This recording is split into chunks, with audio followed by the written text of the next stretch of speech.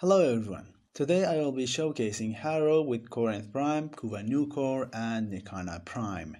This is not a how-to guide, but I will give you a general idea about the frame and the weapons.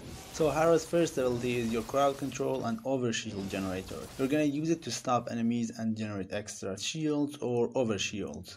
Harrow's second ability is your healing ability, but aside from energy, you use all of your shields to increase its duration. Without shields, you can't use this ability, but once you use it, you can use it again to increase the duration with the shields you have. Also, while active, you get extra fire rate and reload speed. Just a little side note, the HP you generate is not a flat amount, it's lifesteal. So, if you know anything about lifesteal in this game, basically, every hit you land will max HP all allies around you. Harrow's third ability is your energy generator. You sacrifice your energy to get energy per kill for you and your allies, and headshots give you 4 times the energy. Keep in mind that only your kills generate energy. Harrow's fourth ability is your panic button / damage buff. It gives you invincibility. After it's done, depending on how much damage you prevented, you get up to 50% additive crit chance and 200% for the headshots. So if you had 0% crit chance, now you have guaranteed orange crits on headshots. So basically, you're gonna use your third ability to get energy, while your first ability freezes enemies for easy headshots, and you will generate HP and energy at all time.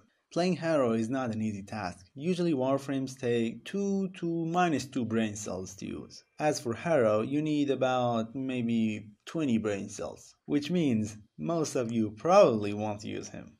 This is all fine and dandy, and for some of you might seem freaking amazing, but there's a problem. You don't really need a Harrow in low levels, and in high levels, Harrow ain't gonna survive to do anything. So I took it upon myself to fix this. And oh boy, it works great. Okay, this is my build. I'm using Arcane Tanker and Arcane Guardian, basically all the armor you can get from Arcanes, to get as much armor as possible. The rest is just a typical Harrow build.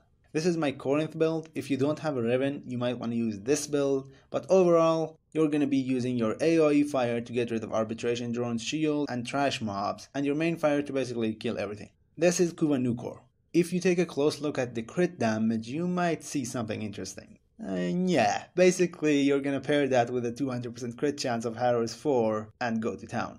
And this is Nikana Prime. I mostly use it when I panic. I mean, pressing E doesn't really need brain cells.